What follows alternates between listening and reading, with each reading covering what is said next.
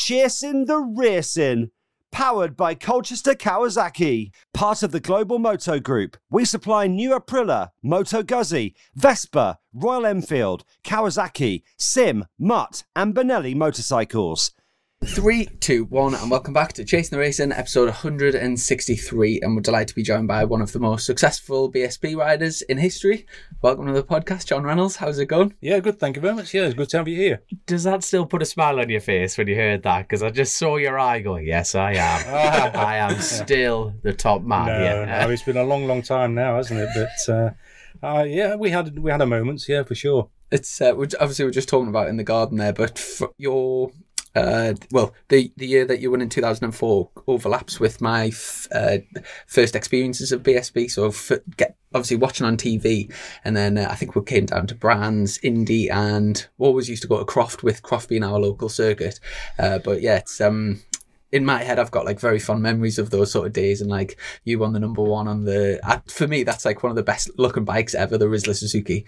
I used to absolutely love it, but yeah, we'll get into all of that. But did I get you into smoking, by the way? No. I just want to talk about advertising for a little bit, you know, Rizzler, like Rizzler papers and stuff like that. I'm just thinking, did he have a sudden urge to take up smoking? Chris, obviously following John for years. That wasn't the plan.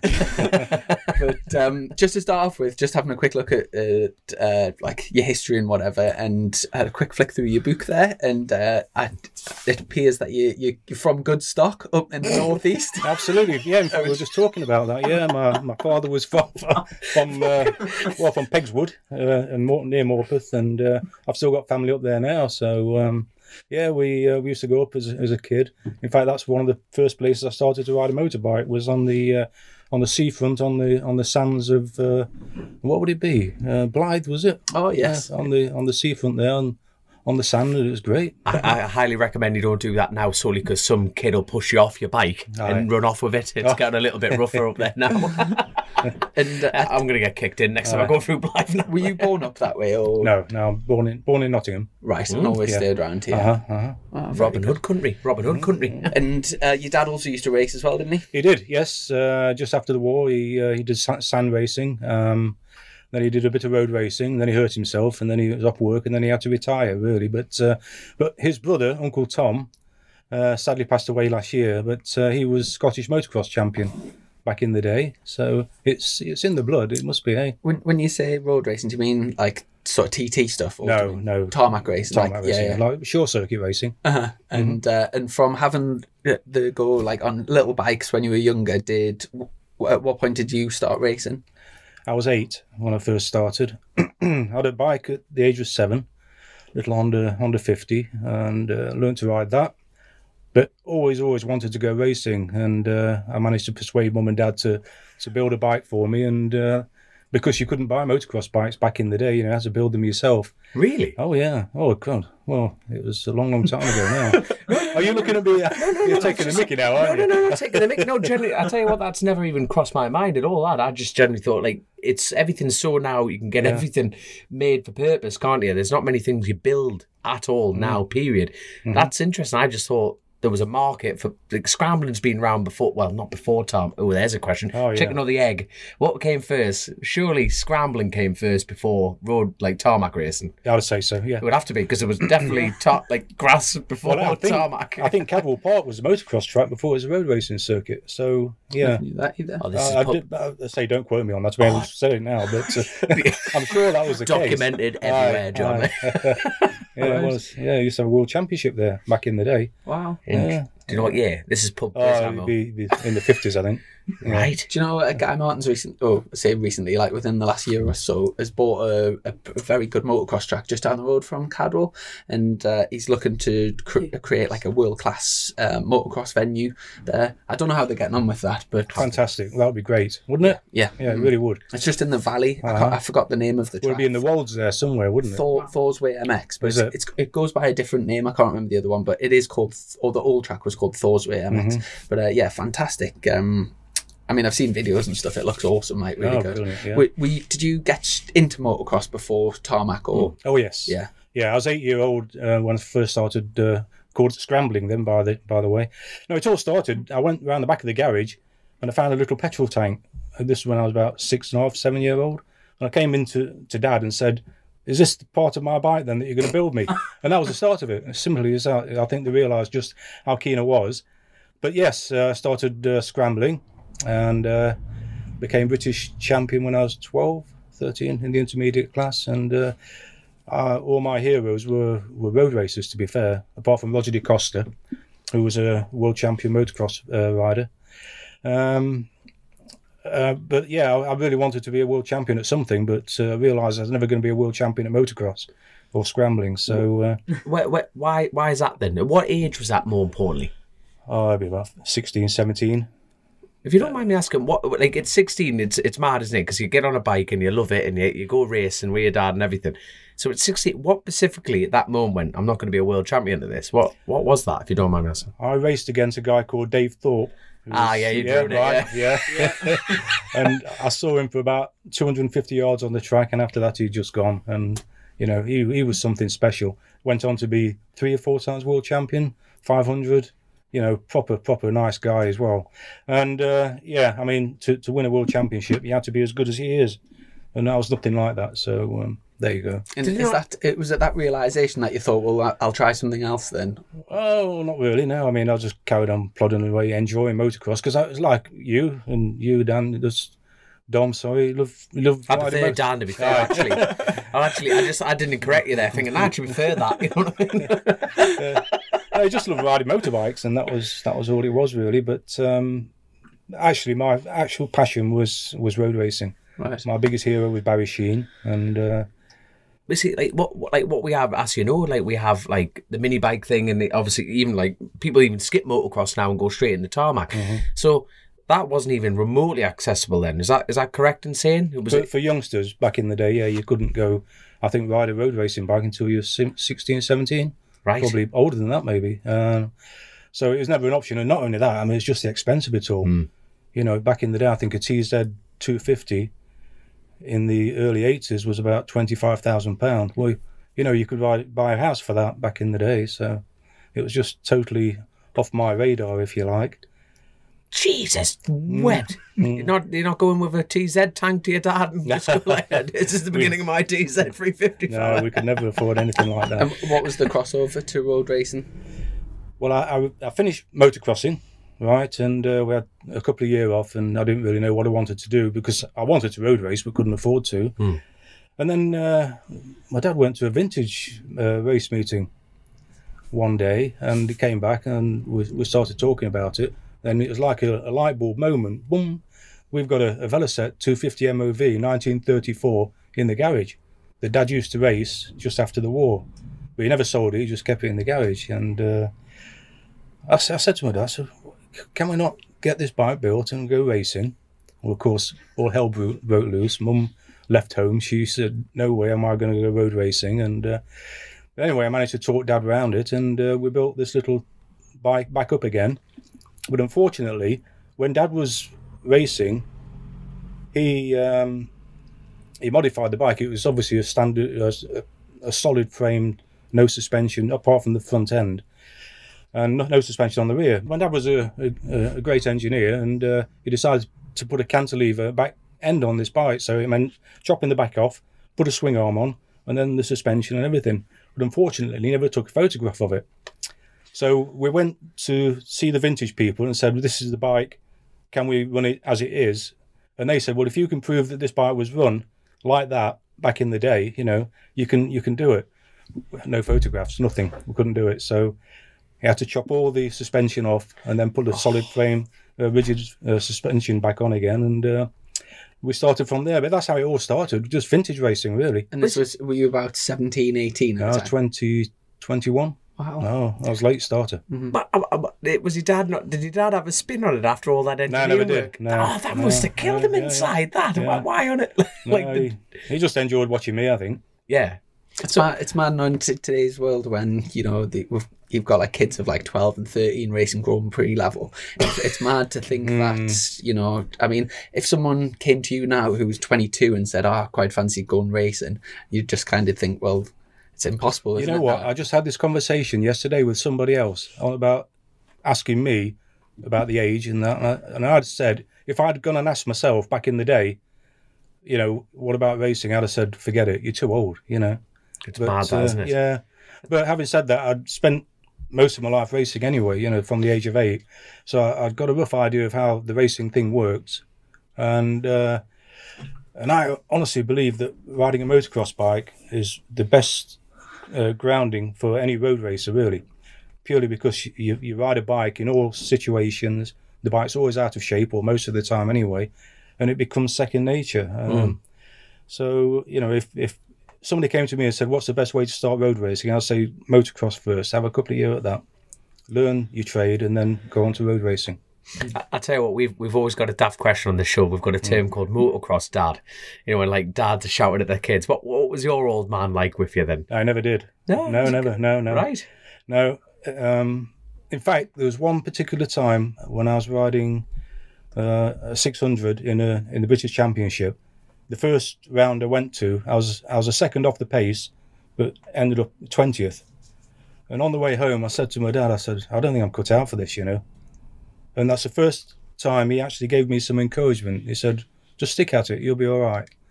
But he never, ever shouted at me and never said, I'm a waster. He always gave me encouragement. So, and that's, you can't knock that, can you? No. And so on the bike that you started the tarmac racing with, was that some sort of, like classic racing that you started? Vintage. Oh, that's it's classic then, vintage, Chrissy. And then so what sort of year would that have been, like when you started racing, like 87? 87, and this bike was a 34. Built in the 30s. Wow, okay, 1934, yeah. Yeah, so a good chunk of time after. Yeah. In today's world, that would be like riding a sort of a 70s bike, isn't it? A 1970 a bike built in the 1970s. Dom actually races quite a lot of classic racing. Oh yeah, like the classic TT and all of never a Valicet though. Yeah, no, I'm not man enough for one of those. Definitely. The bikes you ride, what sort of era are those from? Oh, 80s. So like inline 4 Honda replica, like Halewood replicas, and beautiful things. And like a best bike I rode is a 7 Honda G50. Oh, they're beautiful. Like AGS bikes, they're just.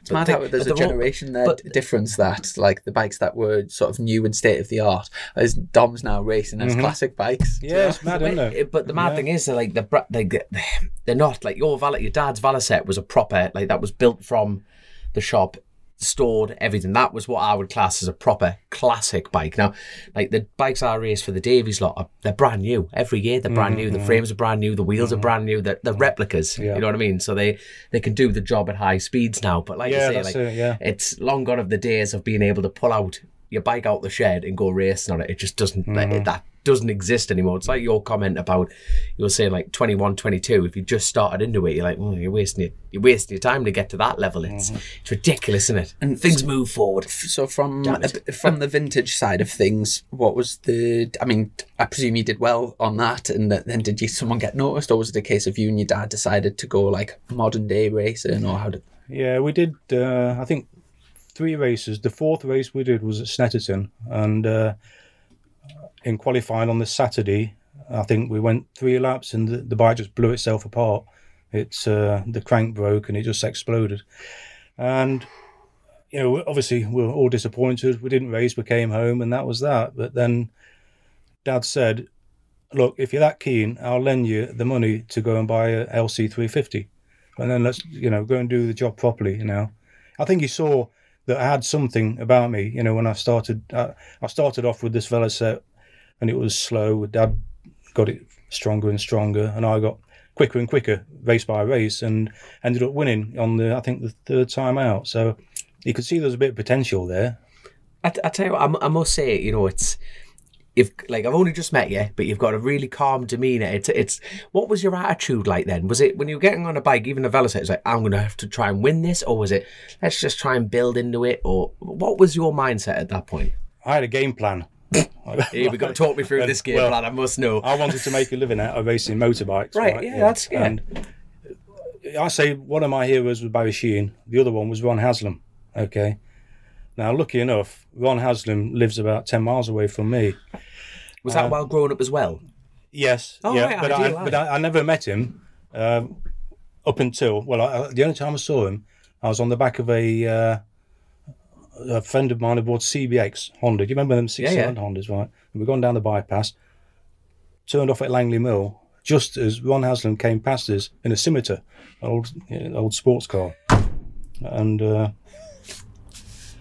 so that's the first time I really met him out of racing, if you like, but just waved to him, and he waved back, obviously, because it was the first time that we'd probably seen a CBX on the road, because it was one of the first times, one of the first bikes out there. So, but anyway, a builder friend of mine, when I was motocrossing, I said I wanted to go road racing, and he said, well, I know Ron Haslam. Oh, you're joking, do you? So you couldn't get me a meeting with him, just go and see what's the best thing to do and how to start up. He said, yeah, well, I'll ask him, yeah. So anyway, it turned out that he said, yeah, Ron, he'll have a word with you. So go and see him Saturday afternoon. So I went round, and Ron and Anne will sit around the kitchen having a bag of chips, and I sat down and had a chat with him, and that's how it all started, really. Then Ron sort of took me under his wing slightly. In fact, he said, we're testing next week with John Gainey. It was one of his nephews. And he said, going to Donington, do you fancy coming? I said, yeah, I'd love to. So I went down there, and I didn't take anything with me apart from a set of leathers. I didn't have a helmet. I thought I'll just take a set of leathers just in case, you never know. Anyway, he said, right, come on then, John, let's see what you're made of, see what you like on. So he gave me this little, I think 125. It wasn't a proper race bike, but it was a little road bike with drop handlebars and a fairing. So he said, you go around, then I'll follow you around and then see where we're at. So I thought, well, this is it then. I've got to impress him. So I just went flat out. Anyway, I ended up crashing on the third lap at Coppice. I went over the top of the hill and washed the front end out. You can imagine how embarrassing that was, really. Not only that, Ron had lent me a helmet. Yeah, and of course smashed it up. It all scratched. Oh dear. So I thought, that's it. He's finished with me. He's got to. But anyway, it turned out that the builder friend, when he got back, said, how did John go today? He said, well, if he doesn't crash his brains out, he's going to be a good little rider. So, but that was the start, really, of Ron and Anne mentoring me, if you like, to start road racing properly. And they've been fantastic friends ever since, really. Yeah. Would you pass that advice on? Get the lap 3, chuck it up the road, impress no, that's John Reynolds. I'm just wondering how many people listening to this going, this is how you do it, kids. Yeah, well, that's it. That's the first thing I do. If ever anybody wants to come around with me on a bike, whatever you do, I say, don't try and impress me, just do your own thing. But then we've got Chrissy Rouse here, haven't we? I'm glad you brought this up. Yeah, the right little fangirl moment. Who wants to tell the story first? God, well, I was at a track day at Silverstone, and this guy came up to me and said, excuse me, you wouldn't mind following my lad around, would you, just to see if, give him any tips? So, yeah, I'd love to, yeah. So I got introduced to Chrissy, and we got out pit lane, and within 2 laps he'd gone, disappeared. So I came back into the pits, and which turned out to be your dad. Who is that? Well, I've been wondering. Who is that? Is it Martin? Is it You'd be laughing. If you're the only one laughing at that one, I'm joking. And I said, honestly, there's nothing I can teach him. He's there. He's on it. And you could probably teach me a thing or two, actually. So, yeah, that was the first time I met you. You'd been about 16 then, would you? Yeah, it was. Yeah, it was just got us onto a 600 from a 125. And that was a real sort of special moment for me because, like I said earlier, when I first started watching, getting introduced to the sport, you were the top man at the time. And then I remember walking down pit lane and seeing you as an instructor and like almost being like... just impressed to see you, but then to go out on track and for that to happen, that was mad, isn't it? Yeah, but I do remember you didn't have tie warmers on, so oh right, okay. Yeah. In all fairness, no, thank you for that. You've been too kind, but no, we could see there was something quite special there, couldn't we? Yeah, and to be honest, I was amazed you could remember that. I said on the way down to Dom, I said, "Oh, this happened," but like you definitely won't remember. So yeah. Oh yeah, no, I do. Yeah.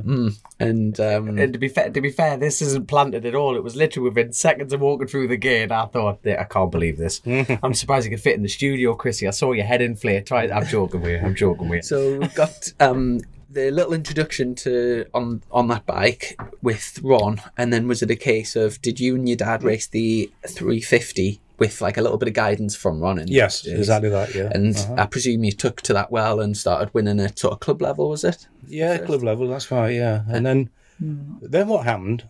A guy called Vic Lamb. Right, and I raced for him. It was a Kawasaki dealership back in the day in Louth, and I used to say I rode motocross. I rode for Vic, so I knew him, and he knew Alec Wright, which is Colin Wright's son, dad. Dad.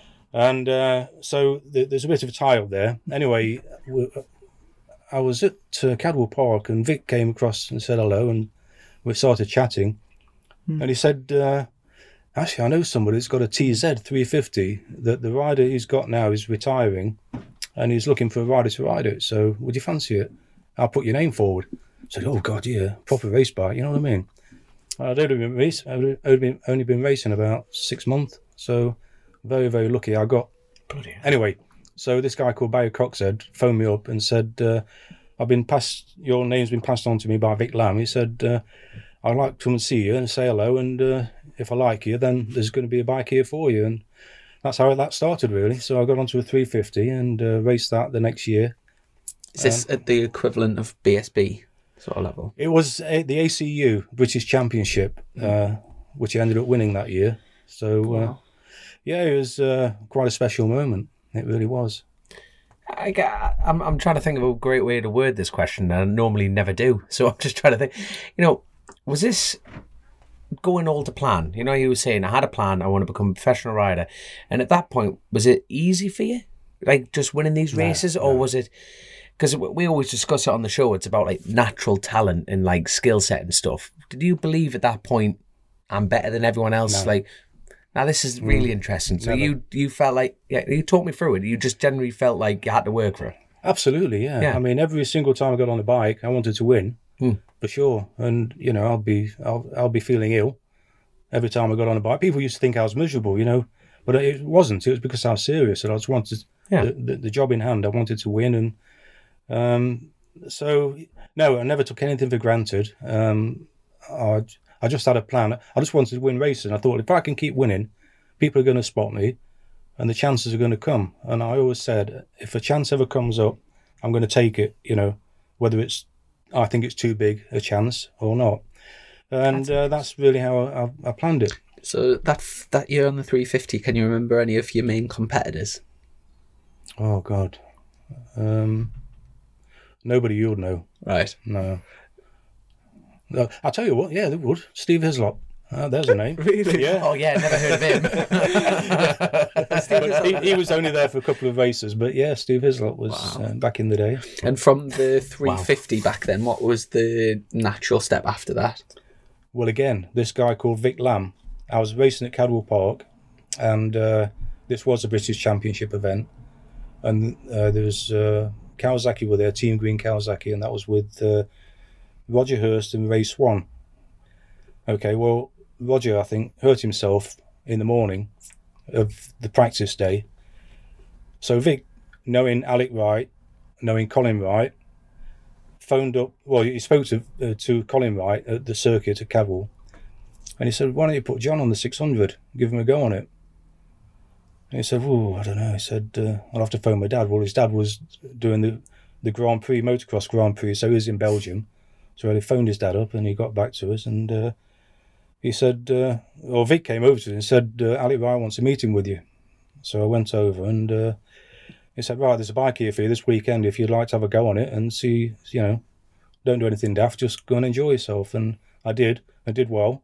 And then I saw, he offered me a contract at the end of that year to race for them the year after. It would have been 89 it would have been, so... Yeah, so lucky, So, 87, did you say? You still got in the tarmac? Yeah. So, in 3... Yeah, I was being paid to ride motorbikes, so I was absolutely mad. Wow. But again, this is all down to, I say, to Vic Lamb, really, because he knew people. And this goes back to when people say to me, what's the best thing to do when you start racing? The most important thing is never hack anybody off. In fact, Alec Wright said to me, if you've got nothing good to say about the product, don't say anything at all. And that stuck with me for the rest of my career, really. But yeah, it just goes to show that obviously I had not hacked anybody off in Kawasaki, and they offered me a job, and that's how my career started, really. Outstanding. What were you doing prior to this? You building the bikes with your dad and stuff like that. When you left school, What, like, were you training up to do anything else as a fallback plan, or was it sod the fall up, we're going racing? Oh no, it wasn't. No. I got a job at Phillips Signs. Signs? Yeah, going around in a van putting up for sailboards, right? Right. Yeah. Right. So I was 16, I was a driver's mate, and all we did all day was flying around the roads in this van, putting up signs and having a good time. And I remember one day the boss came to me after I'd been there for about a year. He said, I think you've got a bit more about you than just being a van driver. I said, do you want to train to be a sign writer? I said, no. I said, I'm enjoying myself to watching these vans. I was just turned 17. I'd got my license, and that was it. Can you imagine, driving somebody else's car all day long, flying around the roads? It was absolutely brilliant. But that lasted about a year and a bit, and I thought, you know what? Actually, so I went to the boss and said, that offer about being a sign writer, could I do it? He said, well, yeah, you can. But he said, I can't afford to pay you now to learn. But if you want to stay behind after work an hour a night and learn, get to a certain standard, and then when you're good enough, I'll pay you. And that's exactly what I did. So I was a sign writer. There we are then. Yeah, without computers, with a brush and a maul stick and everything else. I used to love it. I've just got this great image of you just about to get paid to be a sign writer, then the Kawasaki contract goes in front. Do we like that job now? Sod off. Yeah, I'm off to play on bikes. Start three. That is incredible. I was paid to race motorbikes, but I didn't pack my job up. I carried on working as long as I could, and the boss, Tony Phillips, he was great with me. He had a daughter that was a good tennis player, so he knew how sport worked. And when I said to him I want time off work to go racing, he'd let me have it.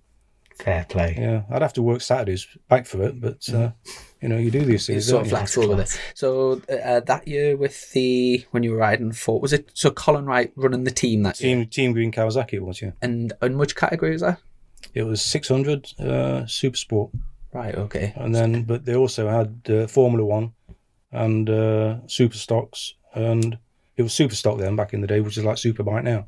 Right, okay, got you. Your transition between, so you've gone from the single of the Velocet, and then the two-stroke, well, hold on, even in the motocross would have been two-stroke and everything like that.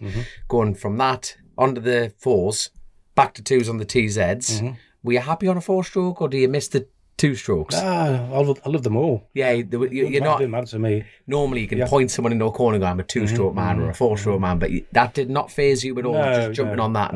No, yeah. Back in the day, you had to do that.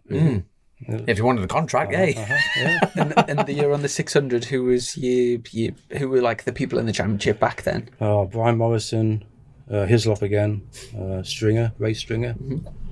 There's some good riders there. And how did the season go for you? Yeah, it went okay. The first year it was a big learning curve, and then they bought a new 600 out, ZZR 600.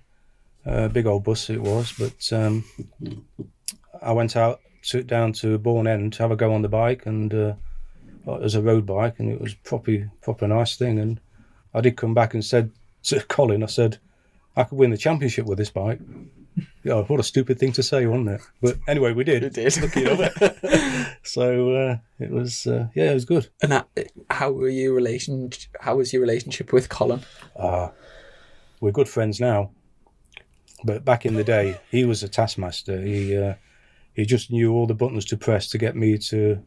He used to make me angry, really hank me off on race day, and to get the best out of you. Yeah, and I get on the bike and all I want to do was smash it. Just I was just so angry. Yeah, really. Most of the time, yeah. Is there anyone like that now? No, but that's a genuine open question. What, team manager wise? Yeah. No, I wouldn't say there's anybody like Colin Wright. No. He's a proper nice bloke, but he just ruled with an iron fist, and he wanted. I mean, he was probably one of the most successful managers. Yeah, that's been in British racing. A lot of people from either listening to podcasts or books, or even people we've had on the podcast, a lot of people say Colin massively got the best out of him, and really have. I know Neil Hodgson's won. I know I've heard Leon Haslam talk before. Try to think off the top of my head.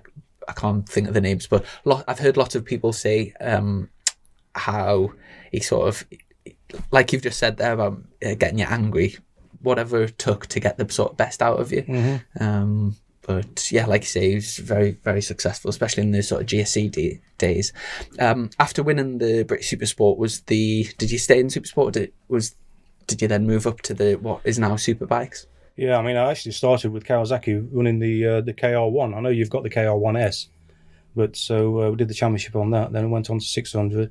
Then they offered me a chance on the 750, but it was the old bike, and it was hard work. But then they made a modification to it, and one of the last races we did of the year, I think we went to Croft, and I managed to give the Nortons a good run for the money and put the bike on the podium, and that then opened. They saw that I could ride a superbike properly, so that was an offer to get on the superbike and just do full superbike year, and that was a big turning point. Were you intimidated at all at that point with the superbike, or have you been intimidated with any bike throughout all this? Yeah. I always respected them because they do bite back every now and again, don't they? I do remember one particular time at Mallory Park, and I was coming out of Devil's Elbow thinking, what a fantastic job this is. Next minute, boom, straight over the handlebars and a big crash.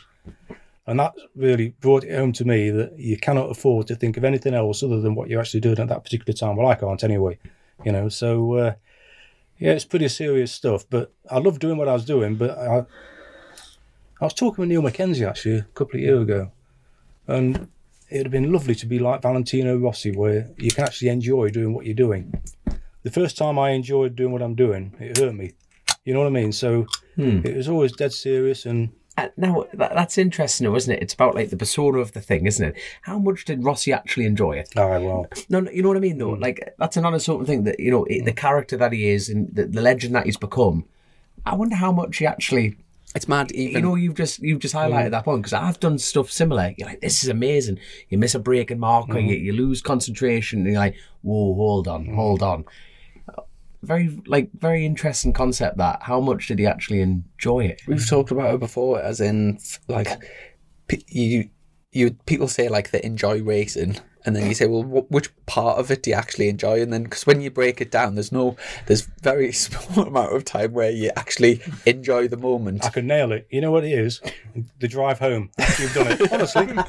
If it's went well. If it went well, yeah. I mean, if you've qualified pole, you've won 2 races and got the fastest lap in both, if you could bottle up that feeling that you had, you could sell it and you'll be a millionaire overnight. I tell you what, this for me, that I know the answer to my one question here, but what did you prefer more, your first podium or your first win? Oh, I think win. It's got to be win. I had a podium pretty quickly. Oh, that's all right. That's an easy answer for John. But the win didn't come that easy. Yeah. Because I remember my first book took me forever to do it. I remember it was my first 3rd place, and it was just like, wow.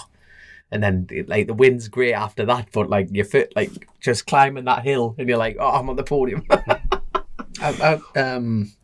My first, it took me ages to get a podium or a win, but it was actually the same result for me. So I'd never had a third before I won. I'd never had a third or a second. So it was like, you just skipped it all. I'll always remember. But I'd been racing for ages, and just been sort of mid pack. And I think part of the reason why it was such a nice day and a nice emotion is because it was so unexpected. I think if it was speaking of how Rossi is, even now that he's retired, he's still absolutely killing it on the merchandise. If you watch any MotoGP, the whole grandstands are still yellow, and it's not like old stock either. He's the VR46 merchandise I think they turned over 25 million euros last year.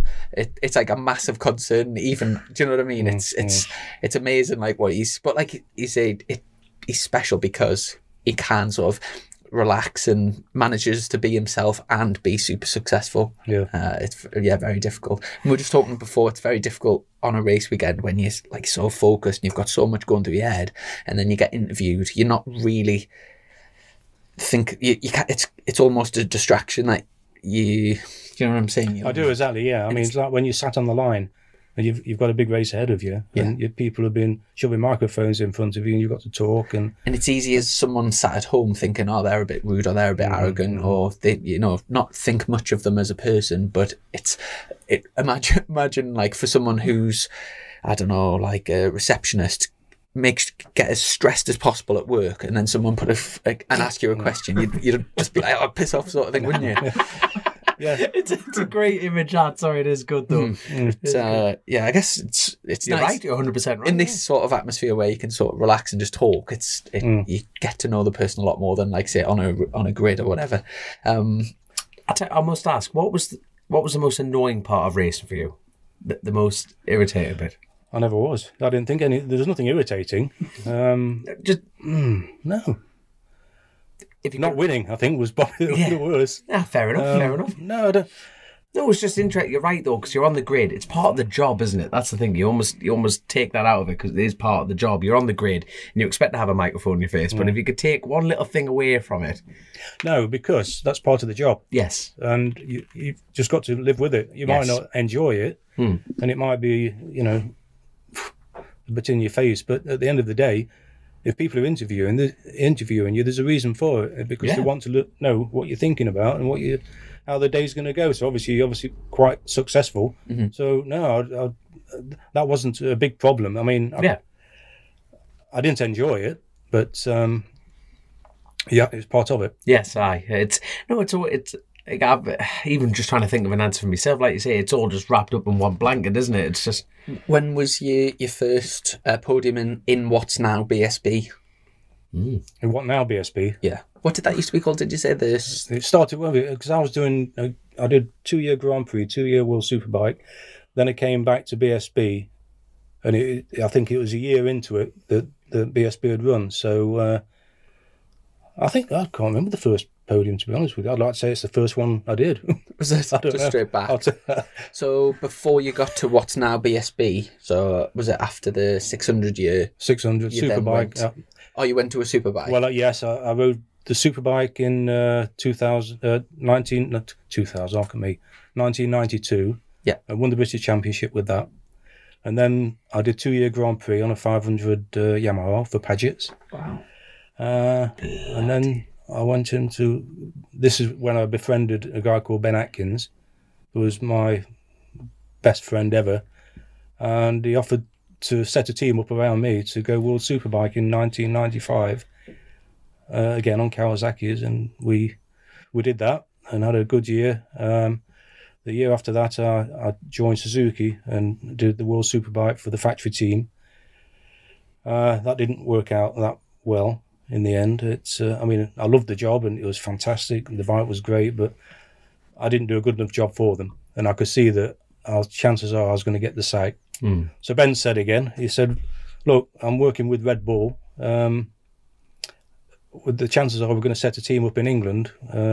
Would you fancy riding? I said, yeah. And that's how it all started back in the UK with Ducati then. And we stayed there for 4 or 5 years. Yeah, it's incredible how normally the pattern is the other way around, isn't it? So people start off British and then go in the Worlds and then into the Premier class. So you literally went from from the British at the time to the Premier class with Clive Paget. How did you can't just skip over that? How did that relationship form? How did he just offered the chance? That's incredible. So Clive just rang you up and we had a chat, and he said, "There's going to be a bike here for you. Do you fancy doing it?" I thought, God, do I?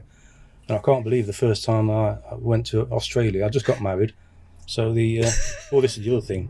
So I'd walk around the track. This is our honeymoon. This is where I took my wife. You smooth Java, yeah, that's it. I've got a new job. Come with us. We're going to Miami, Phillip Island. No, actually, it was Eastern Crete back in the day. So, and the best thing was we just walked around the circuit and walking back behind the pits, back up to the garage. And I nudged her. I said, Barry Sheen, look.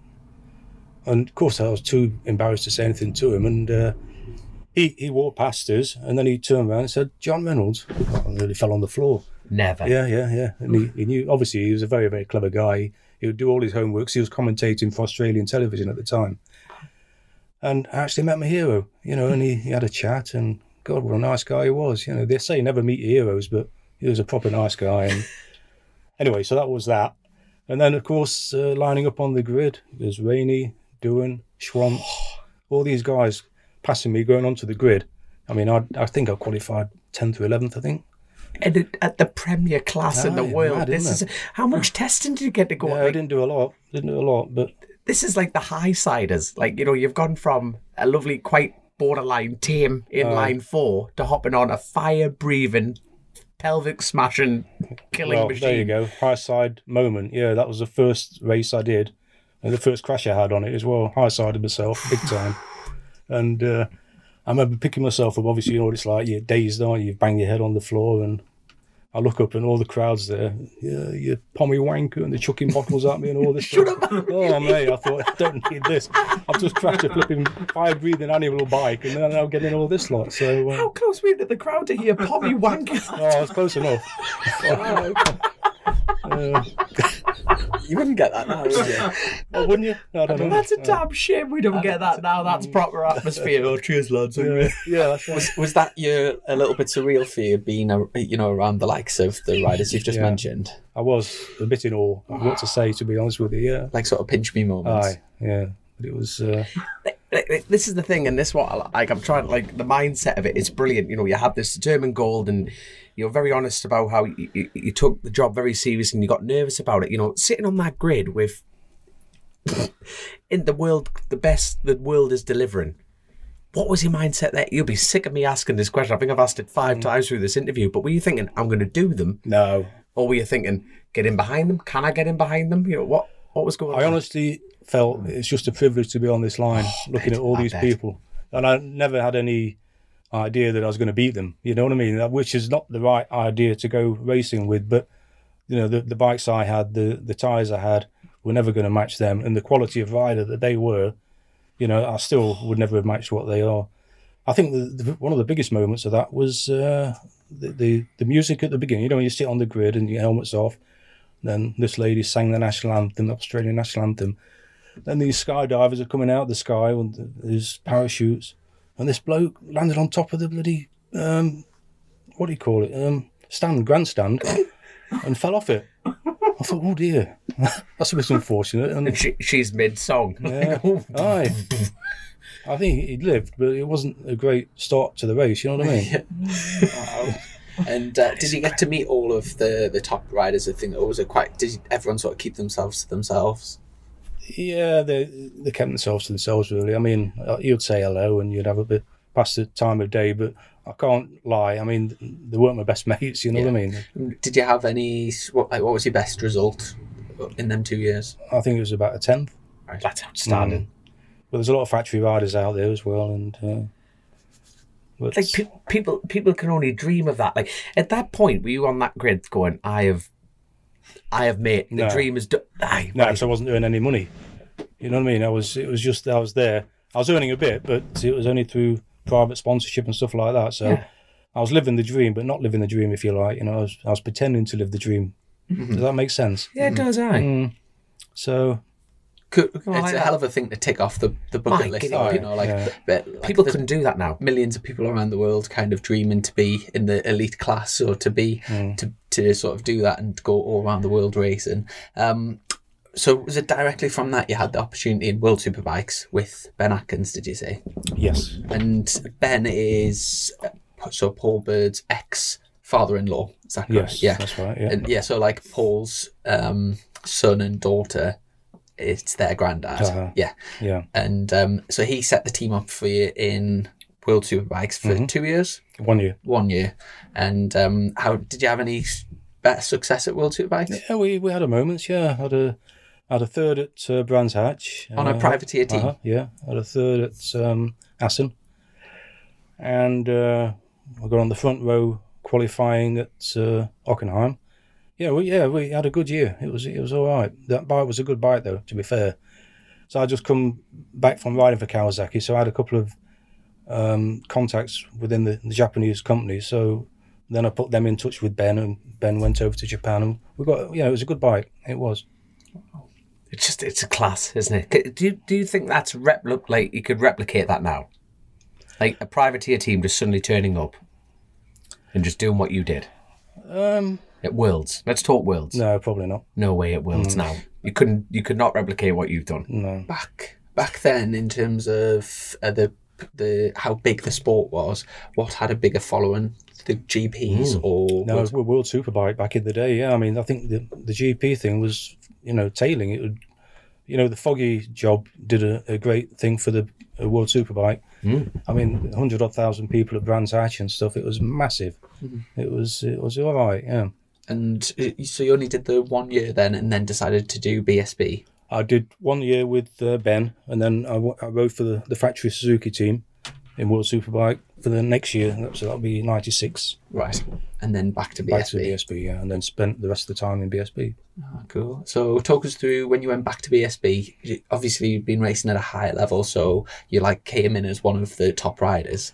Yeah, no, that's the tricky thing about it. You see, I mean, you see these people a bit like, well, it don't matter anyway, but you go away and ride on the Grand Prix circuits and World Superbike circuits, then you come back to England and you go to Cadwell Park and stuff like that. I remember testing.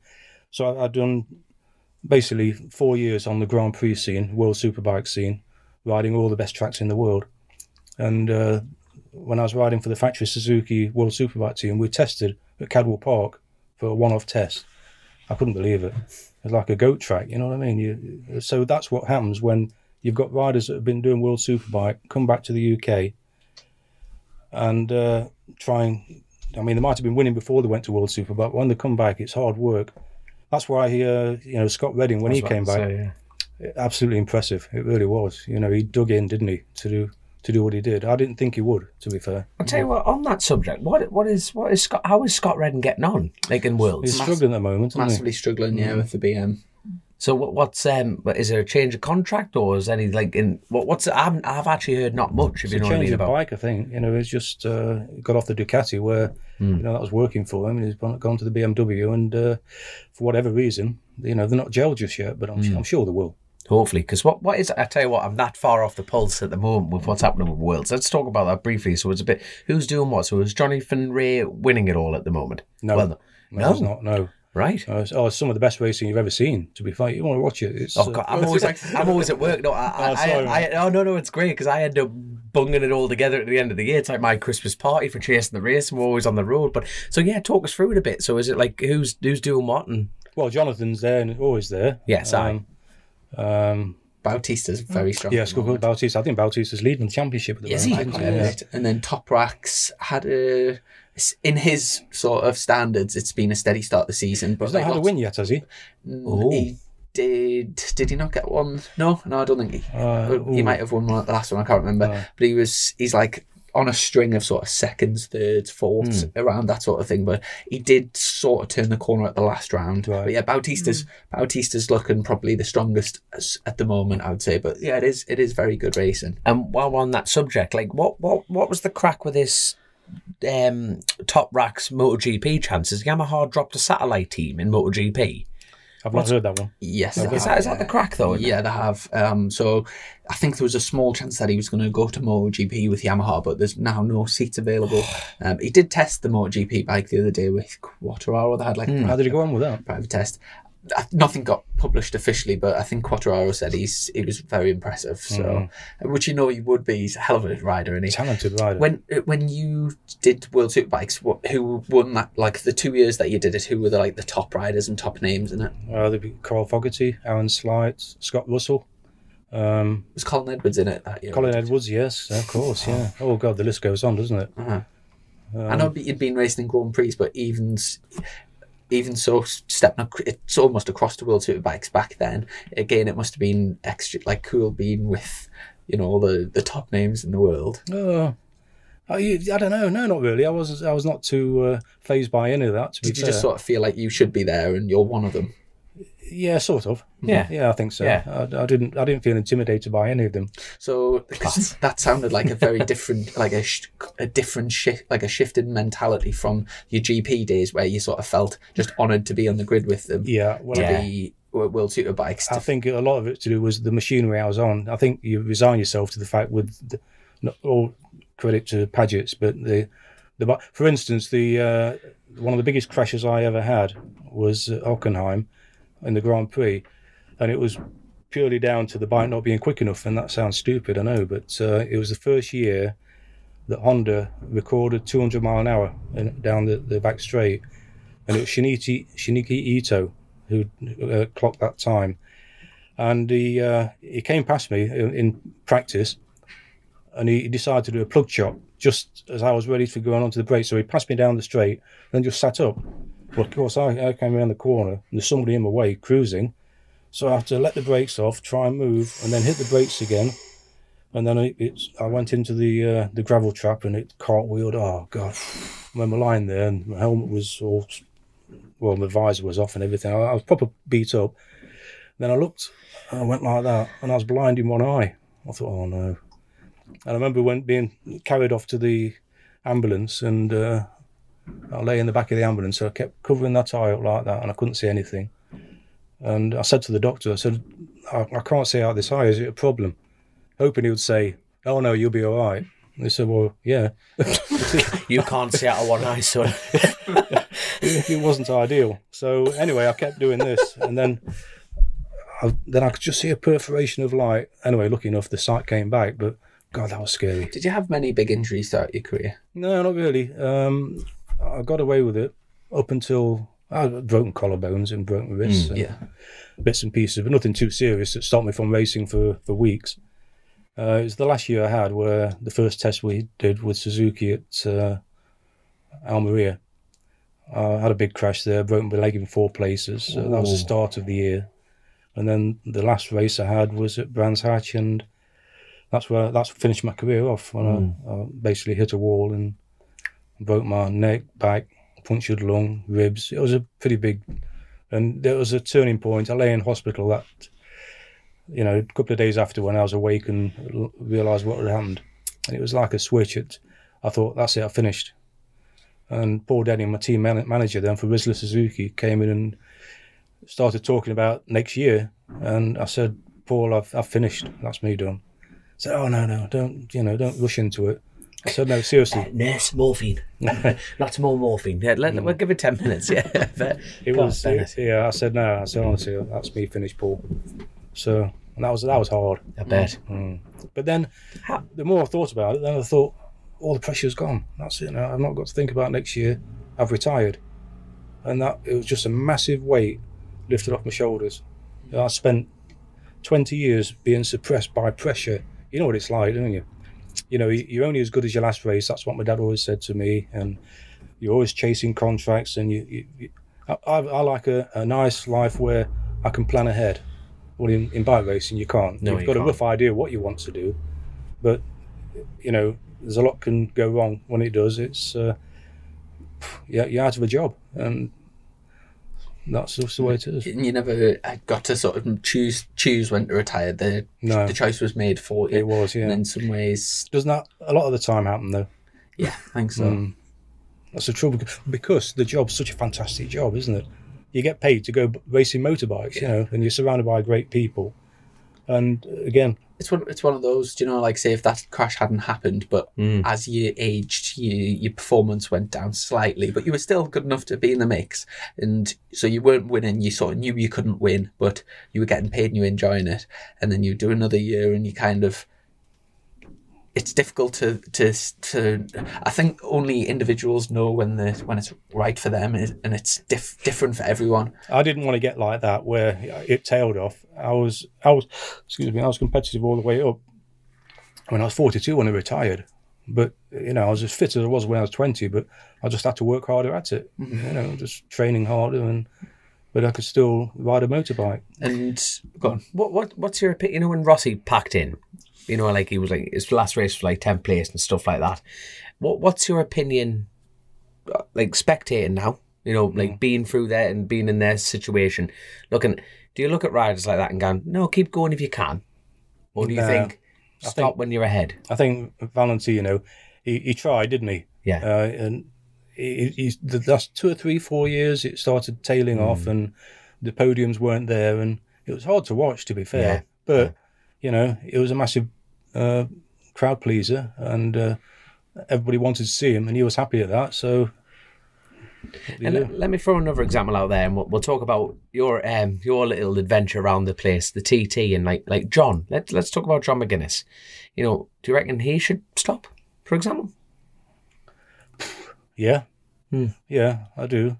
But you know, you talk to him, he just loves it. He loves it. He loves it. Absolutely. That's the thing. And you can earn a bit of money out of it as well. And you know, he's a legend, isn't he? Around there? Oh God, 100%.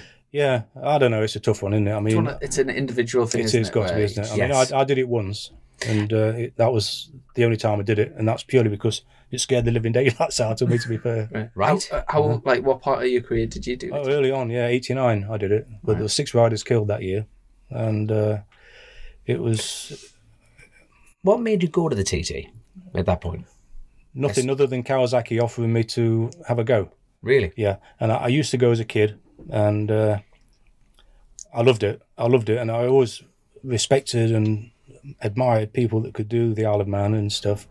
And to be fair, when I was a kid, I sort of, because we used to go there every year with my mum and dad, I knew from the mountain down to the start line, right, and from the start line towards Ballacrane.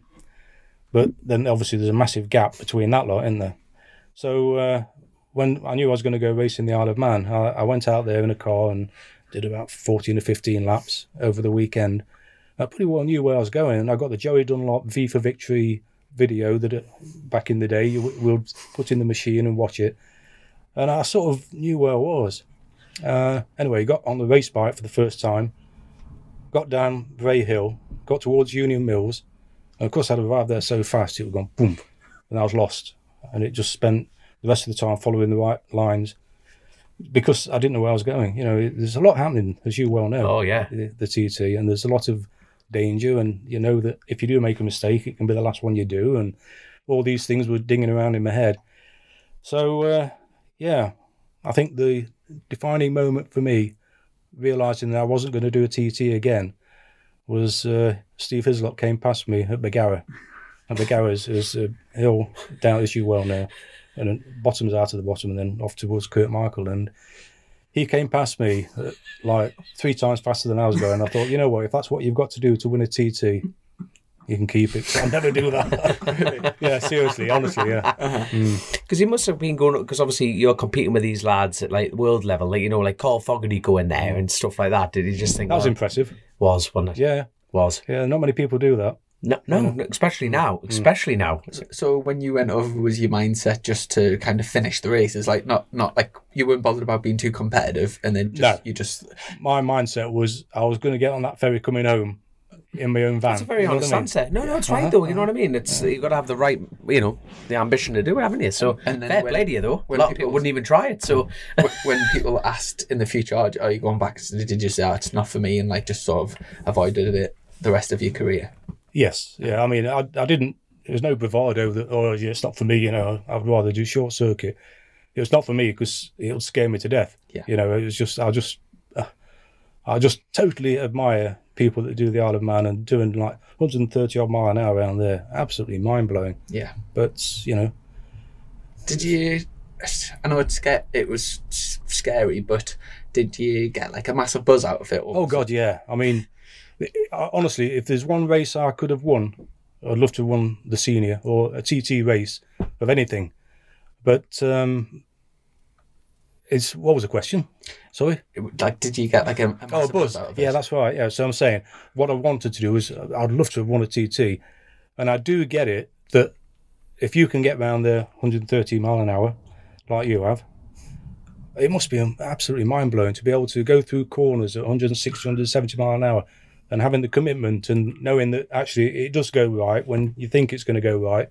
Where when I was there, I was going into a corner, it goes right, I think, but you know, when you're flat out, you can't think. You've got to know, haven't you? Yeah. It must be a mind blowing thing to do. I'd love it, but I was never committed enough to go back and keep going. Wow. is there anything in your biking career that you wish you'd done, that you regret not actually having a go at? No, Tracks really. wise, or you just feel like you No, I think I've pretty well, yeah. That's brilliant. Honestly, I've got no regrets of what I've done or what I haven't done. I don't think there's anything. I mean, yes, it'd have been great to have won a TT, Oh no, but you've done the TT. But I've done the TT. I wasn't prepared to do what you have to do to win. So Did you ever do the Northwest or Macau? no, I did Macau. I did that in '89. Yeah, that was mad. That is mad. Yeah. Did you find that more dangerous than the TT or similar? No, not really, because I wasn't racing the circuit. I was just riding it, you know. Right.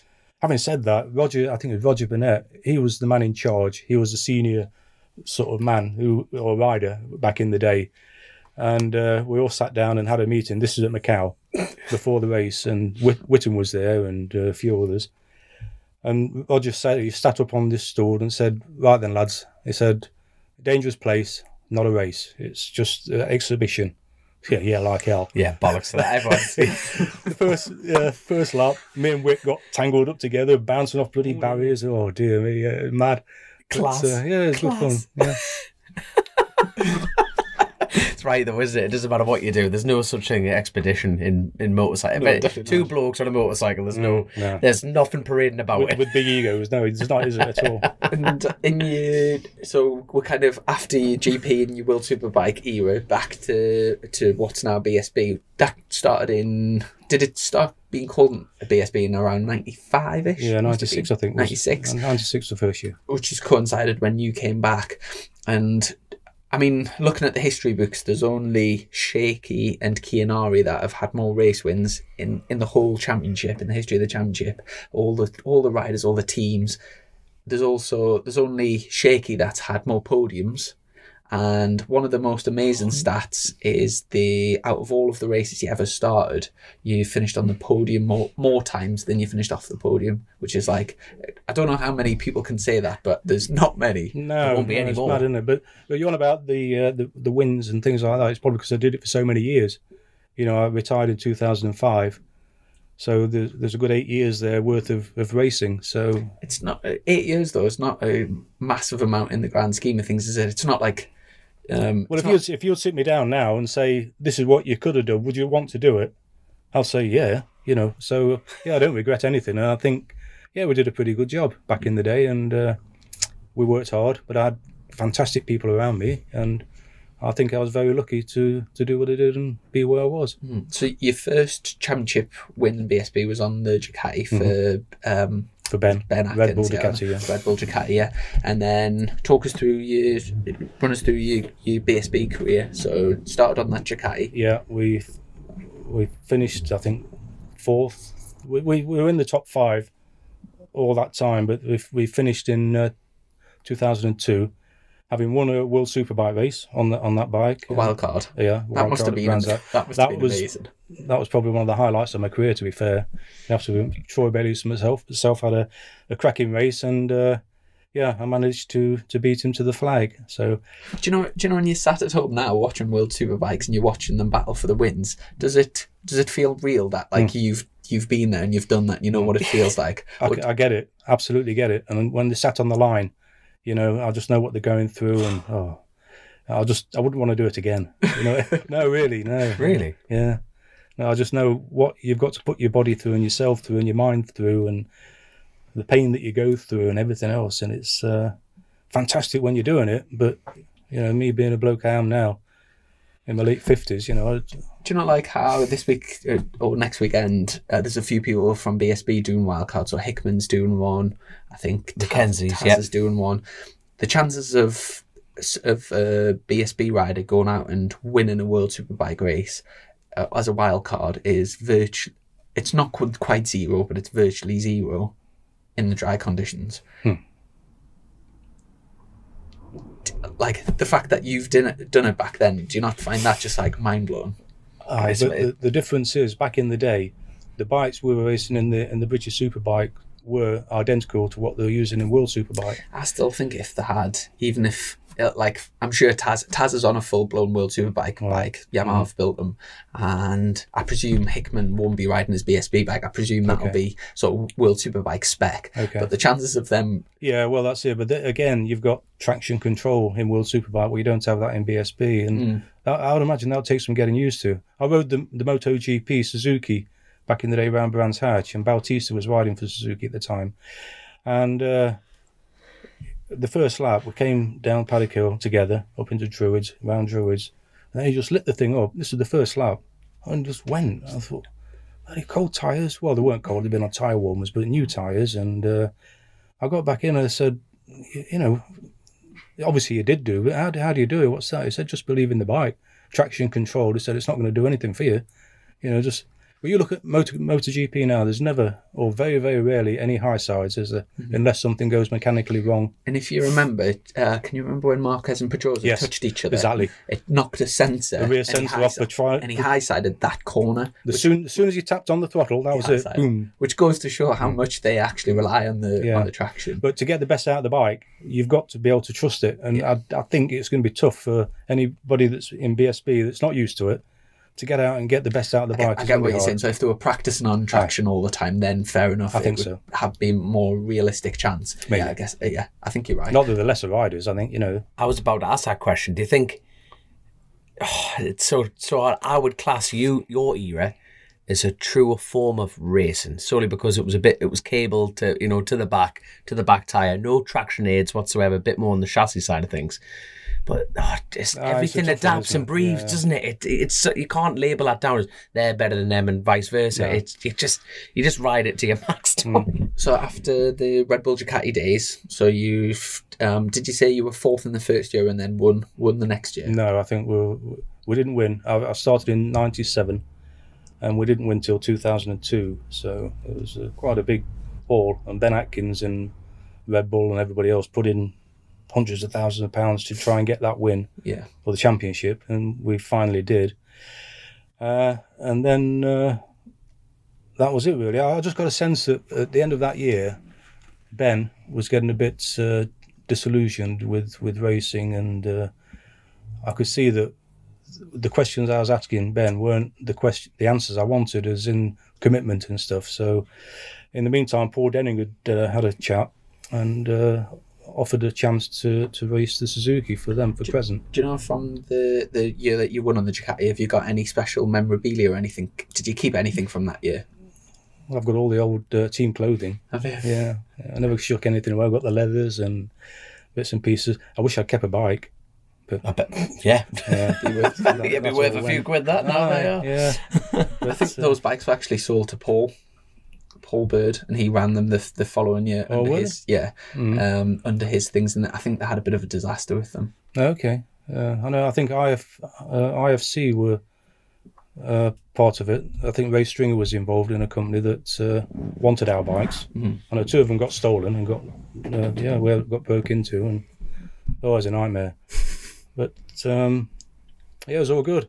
I remember I just won the championship on the Ducati. And I think it was Fast Bike magazine or somebody came up with an idea. Said, right, because they knew I was going to be riding Suzuki the next year, we'll go to Rockingham and you can have 10 or 15 laps on your Ducati and then jump onto the bike that you're going to be riding next year, and we'll do a comparison, see what it is. So of course I rode the Ducati and just fit like a glove. Everything about it was just I'm part of that bike. Anyway, I jumped off that onto the Suzuki that I was going to be riding, bearing in mind that the Ducati had got horsepower right from nothing all the way up to the top. Jumped on the Suzuki and there was no mid-range power. It was hard. It was just not the bike that I was, I could ride. And I thought, oh Christ, we're in trouble here. Obviously I didn't say that to the magazine when I got off it, but that just goes to show that what we had when the GSXR first came out, and how Crescent Suzuki and the team evolved to make that bike a race-winning bike was something quite special, and something I'm very proud of to be part of. And it was a proper challenge. It was good. And did you have like a 2003 to sort of learn the bike? Yes. And then I'll tell you how I did as well, because the first test we had was over in Spain, and my teammate that year was Carl Harris. And he just won the 600 Super Sport Championship, and he'd been offered the chance to ride the Superbike. So anyway, he came over, and he was the man that taught me how to ride this bike, because there's no mid-range power. So with the Ducati, back in the day, you'll come into the corner and then sit the bike up and then drive it out. But with the Suzuki, with no mid-range, you had to get on the power as the thing was fully leant over, so that hopefully when it was up there, it would come into its power band and go. You said the word hope. That's a very well, that's it. Hopefully Well, it was there. That's some riding. Without traction control, you start winding a bike up on its side. We know what's going to happen, or could potentially happen. But so fair play to it was Carl. He was a couple of seconds a lot quicker than me. But I thought, well, if I'm going to get to master this bike, I'm going to have to swallow my pride and learn from a young lad. And that's what I did. Just took him behind him and then started working out. If you do that and do that, and then it all comes together. But that was my biggest problem with the Suzuki when I first got on it, was lack of power in the middle, in the mid-range. So the team worked on that to get a lot more mid-range power. And then it came tractable and it became proper nice. It's again, it must have been cool watching that team, as in like the Crescent team, win the World Superbike Championship for the first year last year. After all of those years and sort of working with. It would have been nice to have been on a Suzuki, but I was one of the first people to congratulate Paul. I gave him a call, and I just know what a quality team they are, and they did it, didn't they? Excellent job, yeah. Because you're still heavily involved with Suzuki. I'm involved with Suzuki, yes, not as heavily as I used to be. I mean, I was part of the race team's effort. That was it. Yeah. Now I'm a brand ambassador, right? So I still do bits and pieces for them and stuff. So. Very good. But you got a brand new Suzuki in the garage, brand new track. Good man. And on the drive. Happy to. Oh yes, the car as well. There you go. You got to keep involved. So you're not tempted to get like a bit more. Well, back into it, really, or you're just happy? If the chance came around that, I could get involved, then I'll jump at it, to be fair. Yeah, I really would. But what I don't want to be is a hanger-on, somebody in the garage that's not doing anything, and people are questioning, what's he there for? And actually, towards the end of when I was part of the race team with Suzuki, I was starting to feel that, I've got nothing to offer here. I'm just standing around and, okay, I'm watching what's happening and then going back and writing reports. But I got nearly to that sort of bloke that I used to think when I was racing, what's he doing in the garage? Why? And I didn't want that. So I'm quite happy where I am at the moment now. Do you ever, like say when you're at motorcycle shows and stuff, obviously a lot of people from that used to watch BSB in that era will be like dying to meet you and speak to you and stuff. When it got to the point of when there's, say, like younger riders coming through that didn't used to watch BSB and stuff, did it sort of get to a point where like you almost want to say like, here's a DVD, go and watch, like this is what I used to be able to do? No, I don't. But it is funny that I'm talking to riders nowadays. I haven't got a clue who I am, and they weren't even born when I won the championship. So you can't knock them for that. I mean. Back in my day, because when I was 7 and 8 year old, all my heroes were road racers, and I knew them all. And jumping and meeting John Cooper for the first time a few years ago. He was my hero back in the day. I was there the day at Mallory Park in early 70s maybe, when he beat Aggo, and I watched that race. And then to get to meet John Cooper and to be his friend, it's special. It really is.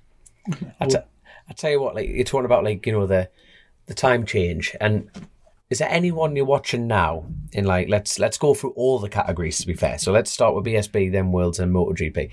Who is like your outstanding? He's the next thing in BSB. What in recent years? In today's championship. Yeah. I'd say Bradley Ray. Right. I saw him. Honestly, I saw him. God knows how many, 5 to 8 years ago, maybe. And he just stood out. He wasn't doing anything. He was, I think, on a superbike for the first time. And he was wobbling around in, I don't know, 10th, 12th place. That was in the Suzuki as well, wasn't it? The red. Yeah, the red one. That's it, yeah. Him and Quintoli were teammates that year. Right, okay. I remember another guy, tall lad. So there was Quintoli and Brad on the red bikes. Yeah. And then on the blue bikes back then, it was Taylor McKenzie and... who was Taylor's teammate that year? The tall lad. I can't remember who was on that. Can you remember who was on? I haven't a clue, mate. I remember Taylor and somebody else were on the factory bikes. But seeing Brad, I think there's just something about him. I thought he's got it. Yeah, he's got a great chance of winning the championship this year. I don't think he's been off the podium once this year. No. Like mega consistent. Every track we'll go to, he's bang on the pace, like riding great. I mean, I was working with the race team when Brad came to ride the Suzuki for the first time.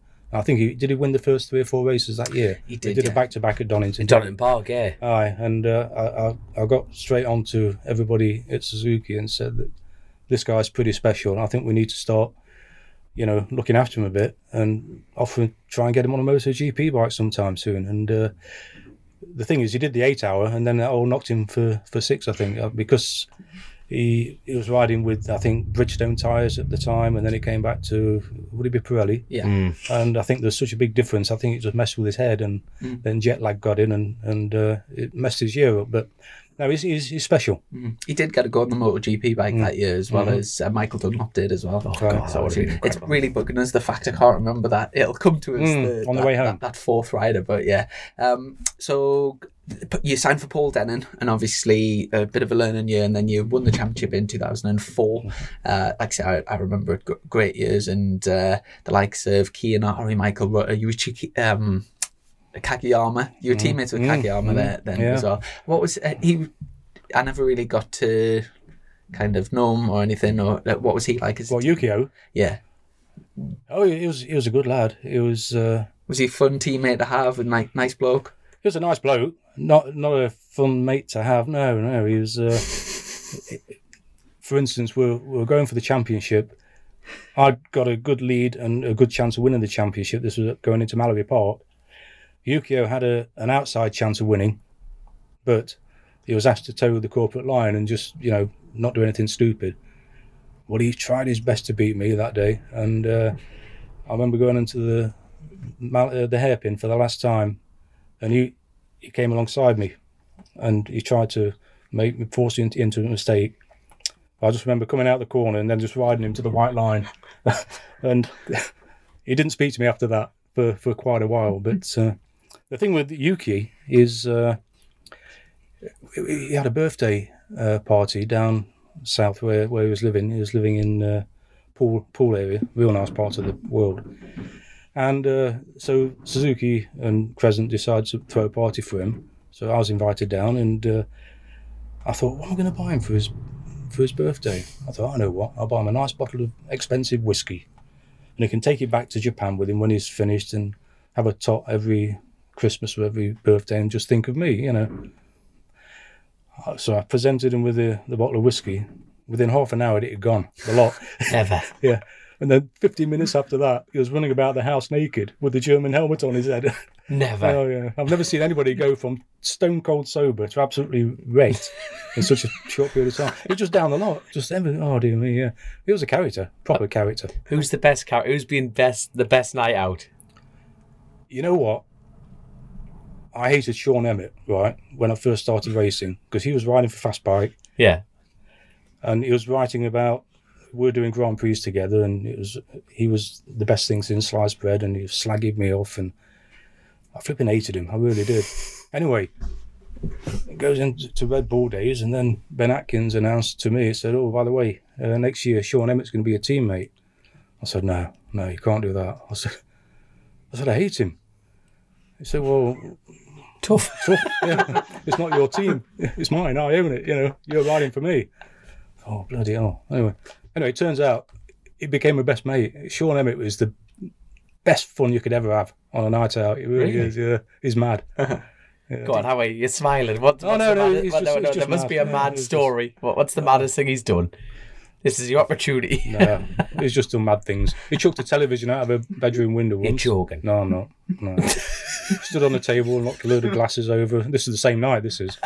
He's just a rock star, isn't he? Do you keep in contact with him? No.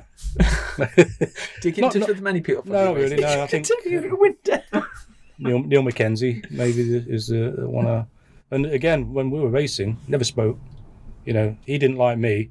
I respected him. I wanted to be his mate, but he just wouldn't talk.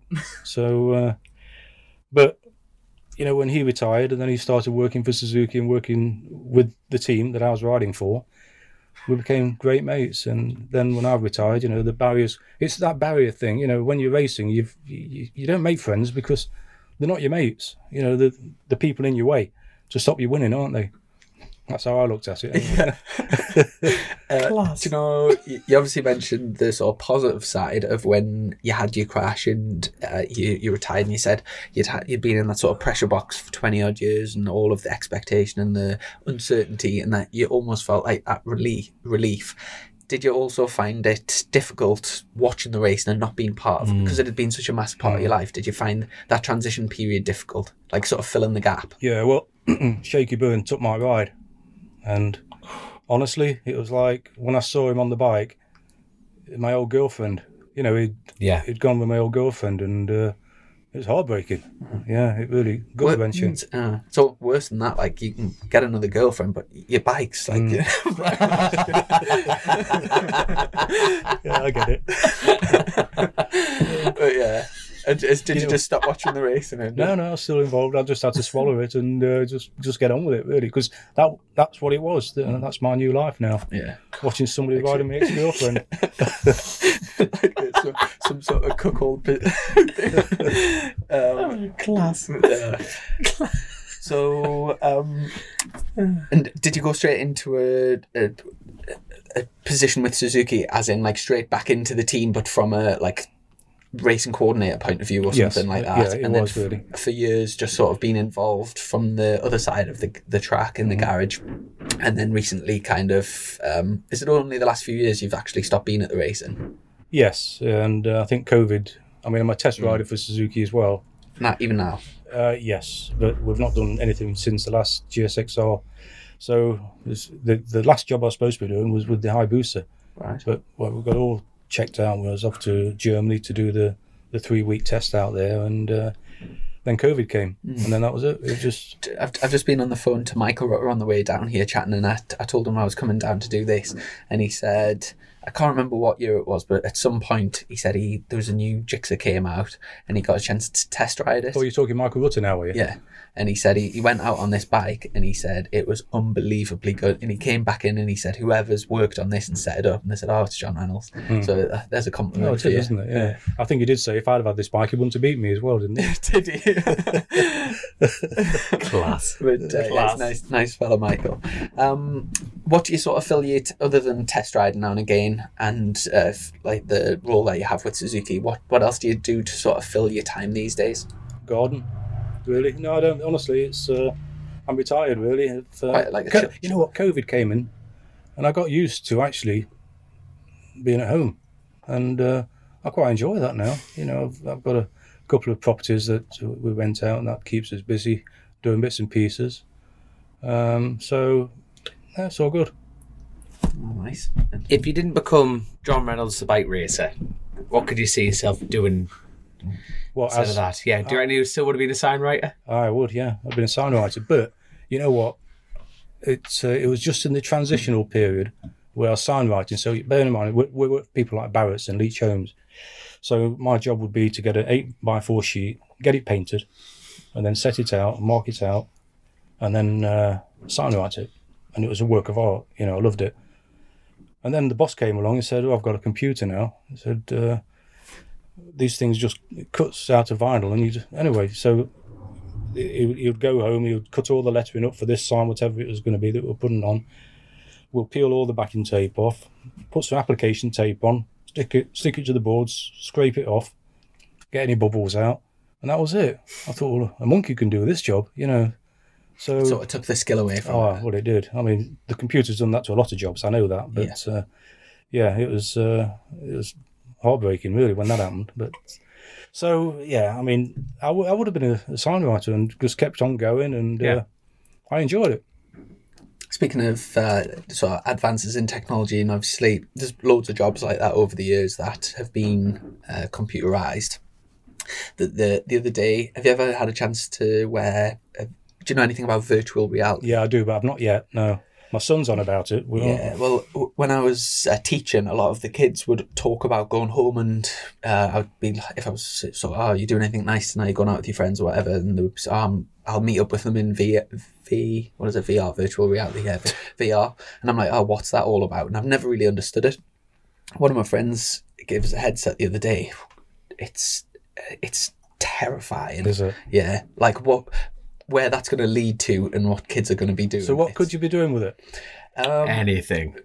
Basically, you put these goggles on, and it's just like being here. So, like, say if someone put the goggles on, everything looks 3D. Is it that virtual reality thing? That's it. Yeah, you feel like you somewhere else, and then basically you can do. So I only had a little go, but you went on a roller coaster, and it was exactly the same sensations. You're looking around, and it just look, and then you're going with it, and you can, if you want to say, if you were in Nottingham, but somebody else was like in Newcastle, but you wanted to watch something together, you can both put the headset on, and in virtual reality, it feels like you're at a cinema, but you're next to them and you can chat to them in a working environment. Like, say if you needed a meeting, but people are all around the world, if they all had the sets on, you're like, you could all be sat at a table talking and presenting stuff and whatever. Or it's mad. It's terrifying. It's as I could well imagine. Because do you know Meta, who own Facebook? Right. They've got this vision of the Meta universe where everything, you can basically be what you want and who you want. You can dress how you like, and you can have property in the Meta universe. And it's basically, it's like this is where the whole thing's going. But you'll be able to basically do anything you want, like anything you want, see anything you want. But it's not real life. It's I'm exciting, not sure. But yeah, I'm not sure if it's good. I'm more hands-on sort of doing it, you know. Yeah. But I remember, the first time we went to, I think Disney World or something. We went in this big dome, and again, it was like a roller coaster, and it was all over around us, and you could look around and see. So that's similar to that, I suppose, isn't it? Very early stages of that. Yeah. But it made me feel ill. Yeah. You know, because you've got the motion of going up and down, but you stood still and you're expecting to fall off a rock. And I'm very, very scared about where it's kind of going and what the impact, especially for kids, because there's like social skills that you learn when you from actually being with people. That I think when you're doing it online in an online environment where you can look however you want and stuff. It can't be good in the long run, but we'll see. Maybe not the pot. Maybe so not. The next time we have it on, it's going to be at home with the VR on, and we'll be doing all this. So we'll probably save the hassle and nicking your Saturday afternoon. We'll run something called a Patreon page, which it's basically like a social media where people can ask questions and stuff for the podcast. So you'll have some questions on here. So I'll just have a quick check. Who was the most difficult? I'm going to ask you a question while they're doing that, and I'll probably end up nicking one of their questions. Who was the one rider that you pulled up on next to the grid and went, "Oh God, not him"? Jim Moody. You would like some time to think about that answer. Would you like really hard? Yeah, oh, God, it's hard as nails. And every time we tended to race with each other, we'd knock each other off. I mean, it's where were we? Scarborough. Ended up going through a fence and down a banking because me and Jim Moody hit each other. And guess what? The bloke I lined up with at the Isle of Man, because he used to go two at a time, didn't he? Yeah. Jim Moody. Yeah. I didn't see much of him because he'd just gone, but yeah. You've done a fair bit of road racing then. Which, like Macau, Scarborough, TT. Yeah. Did you do much at Scarborough? Was that like a popular thing? No, Scarborough was the last year that it was actually a British Championship event. Right. Yeah, I mean, mad. Because it was mad. It's a footway. The trailer's wider than that, isn't it? So it's. But right, what other road race have you done? No, that's it. The thing. Oh, there we are. I mean, Northwest was spoke about, and Roger Marshall was my team manager at the time, and that would have been good. Red Bull Ducati. Well, he's a legend there, isn't he? Oh yeah. At the Northwest. So he said to me, "Do you fancy doing it?" I said, "No, not really." He said, "Oh, come on, it's a piece of piss." He said. So this is how he spoke to me. He said, "It's one straight hairpin, another straight hairpin. It's a big triangle." So he said, "Let's go over. We'll go and watch it this year." So I went over and never got out the bar. Well, yeah, but I took one look at that. I thought, no way.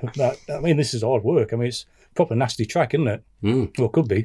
Is there, yeah. Ben, would you mind just opening the door a bit, just to let some fresh air? A bit warm. We're down south here, Chrissy. It's 10 degrees warmer. All the way down, Ben. There you go. Cheers, Ben.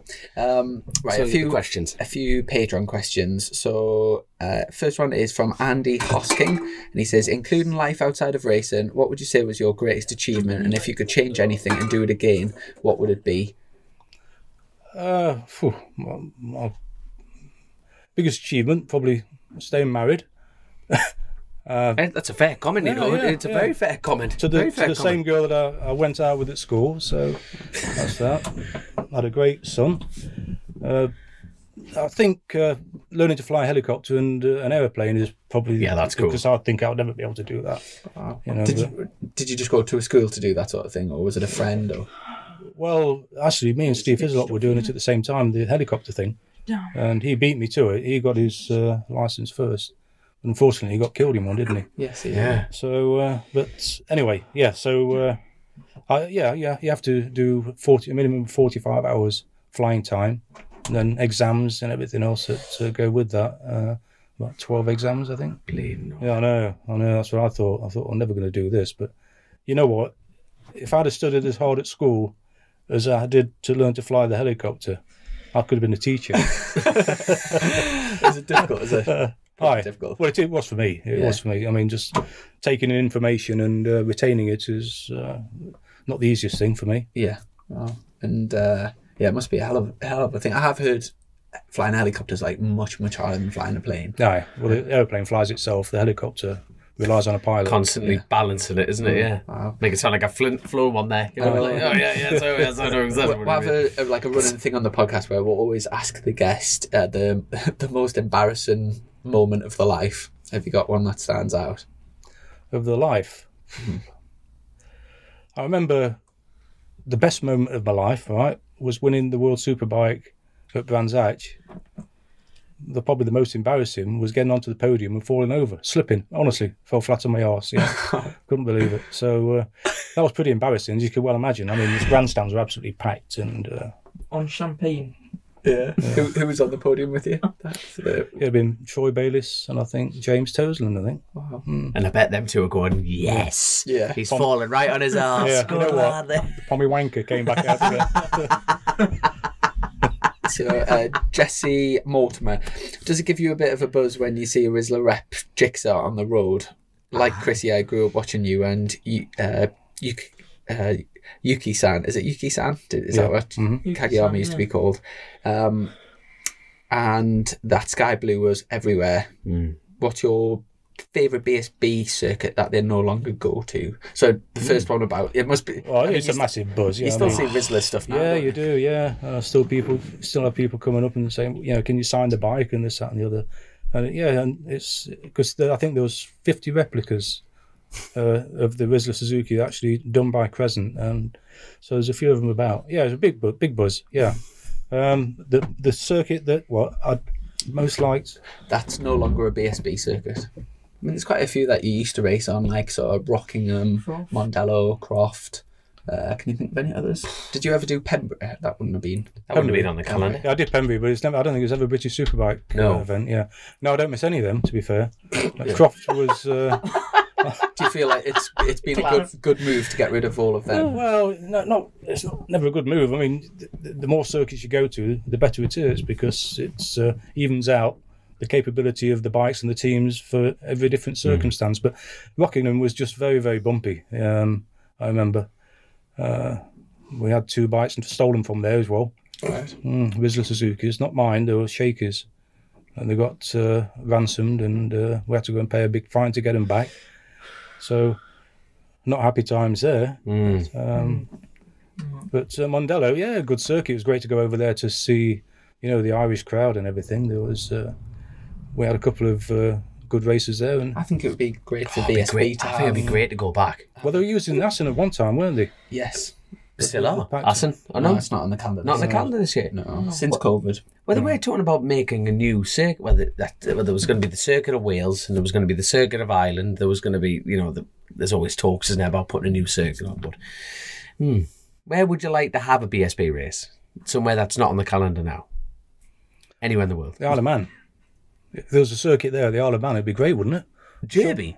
Well, there's well, one. Yeah, there could be, but I mean, if you made something like a Brands Hatch at the Isle of Man, I mean, you could. Yeah, you're right. It could never be sustainable, but it'd be great for the festival, wouldn't it? Yeah, would be, wouldn't it? Here's a question from Tony Rolls. Welcome to the pod, John. Who was your hardest opponent in terms of overtaking, and what was your favourite track? Favourite track would be Brands Hatch, although it ended my career. The hardest opponent, anybody that was beating me, really. I mean, I think James Hayden would be one of them, to be fair, as a personality as well. So we had a big fallout when he was riding for Red Bull. He was my teammate, or I was his teammate, whatever which way you look at it. And I put a pass on him at Open Park, and he didn't like it. And he fell out with me for a long, long time after that. Best of friends now, obviously, because we've both finished racing and that. But yeah, James was a very, very hard taskmaster. He kept you honest all the time. But then again, Yukio Kageyama, to be fair, all of them are, aren't they? I mean, the first thing you want to do if you're in racing, as they always say, is beat your teammate, because if he's beating you, then you're second fiddle, aren't you? So Kianari did he just come over when you were sort of racing? He came over after Carl Harris moved on. Yeah, on the HM Plan bike. Yes. So you raced against him at the sort of start of his BSB. Who? Yukio's? Kianari, yeah. Yeah, that's right. Yeah, and he was my teammate. He came over to be my teammate. Right. Yeah, and there's also, we are forgetting about who's a Spaniard? Gregorio Olivier. Right, he's a legend. He was my teammate when Yukio fell off and broke something. I think it probably his hip when he had the big crash at Cadwell. So we were at Thruxton, and Paul Denning said, Gregorio's coming over, he's going to be a teammate, but he's here to help you, to look after you. So anyway, he was struggling in qualifying, so Paul said, can he just get behind you in qualifying and just try and drag him up the field a bit? Anyway, I did. I don't think he out-qualified me, but he was next door to me on the grid, so he got onto the front row. And the second race, he was getting faster and faster. The second race into the last corner, as you're going into the chicane at the end of the straight, he went under Michael Rutter. Michael Rutter lifted up, went into me, hit my front brake, locked it, ended up crashing, massive crash, broke my collarbone. So that was, Gregorio coming to help us, nearly finished our chances of winning the championship. But yeah, he was a good rider, strong rider, hard rider. There's a lot of hard people then.